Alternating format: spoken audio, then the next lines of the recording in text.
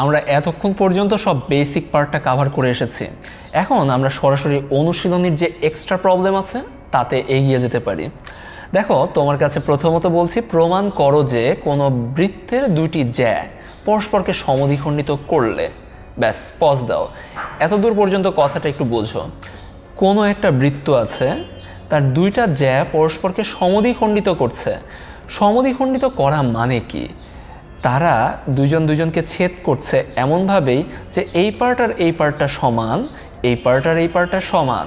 একটা জ্যায়ের দুইটা অংশ হয়ে যাচ্ছে, এই দুইটা অংশ সমান করে করে থাকছে। এখন আমার প্রমাণ করতে হবে যে তাদের ছেদ বিন্দুটা এটা অবশ্যই বৃত্তটার কেন্দ্র হবে।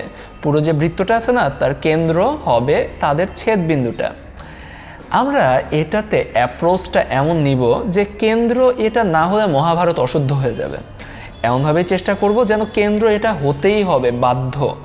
তাহলে আমরা ধরে নাও যে এটা কেন্দ্র না, অন্য কোনো একটা বিন্দু কেন্দ্র, যে কোনো বিন্দু। তারপরে দেখাবো যে ওটা কোনোভাবেই ওটা কেন্দ্র হতে পারে না, কেন্দ্রটাই ছেদবিন্দু হবে। এটা আমার তারপরে দেখে নিয়ে আসতে হবে।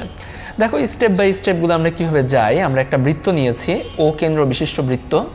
তার ভিতরে দুইটা জ্যা নিয়েছি, যে A B R C D দুইটা জ্যা, এরা দুইজন ও বিন্দুতে সমদ্বিখণ্ডিত হয়। তাহলে ও এ আর ও বি এই পার্ট দুইটা সমান, ও সি আর ও ডি এই দুইটা পার্ট সমান।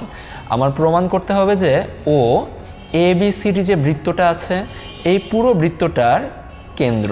এটাকে এ বি সি ডি না বলে আমার আসলে একটা সিরিয়াল মেনটেন করে বলতে হবে যে এ ডি বি সি। দেখো, এ ডি বি সি এই বৃত্তের কেন্দ্র, এটা দেখেইলেই চলবে।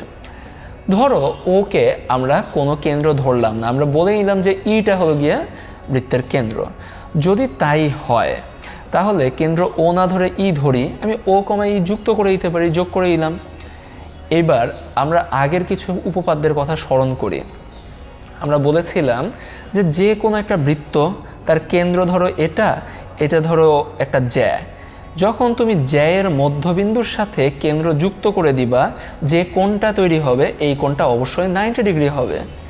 খেয়াল করো, এখানে এ বি একটা জ্যা, এই এ বি জ্যায়ের উপরে এই যে ই আছে না, ই তো হলো গিয়ে কেন্দ্র। এই ক্ষেত্রে আমরা যেহেতু ধরে নিয়েছি ই কেন্দ্র, এ বি জ্যায়ের মধ্যবিন্দু হলো গিয়ে ও, যেহেতু সমদ্বিখণ্ডিত হয়েছে ও বিন্দুতে।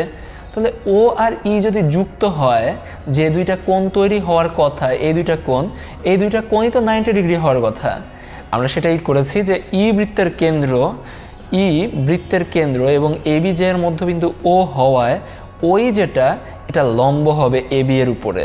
অর্থাৎ কোণ এ ও ই যে কোণটা আছে এটা 90 ডিগ্রি হতে বাধ্য। একইভাবে দেখো যে সিডি যে রেখাংশটা আছে, এটা জ্যা যেটা আছে, এই সিডি জ্যায়েরও তো মধ্যবিন্দু ও। তাহলে এই যে ও ই যে পার্টটা আছে, এটাও একটা লম্ব হিসাবে কাজ করবে। কোণ সি ও ই যে অংশটা আছে, এই কোণটাও হবে 90 ডিগ্রি। এখন দেখো তো, কোণ এ ও ই এর একটা অংশ কি কোণ সি ও ই না? সি ও ই তো তাহলে অবশ্যই কোণ এ ও ই এর সমান হতে পারে না, তার চাইতে ছোট হতে বাধ্য।